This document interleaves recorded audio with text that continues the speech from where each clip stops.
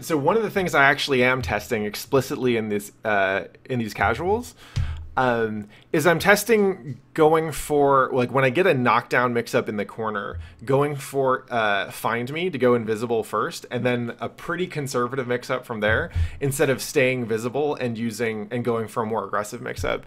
And the reason is basically it's something I've been working on just to see if it makes a difference. Like, I've mentioned in earlier streams that, like, there are certain moves that you can treat as basically like personality tests. And I think Find Me is one of those moves that functions as a personality test, because basically, some people are just going to swing or do something stupid immediately when they're knocked down and you're invisible.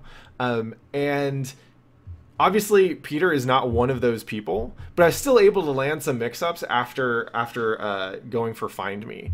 And that's useful because, like, I essentially, what I'm getting out of these casuals are a decent understanding of whether some of the shit that I do that works on like randos on PSN or whatever, whether that works, the first time or the first dozen times against good players too.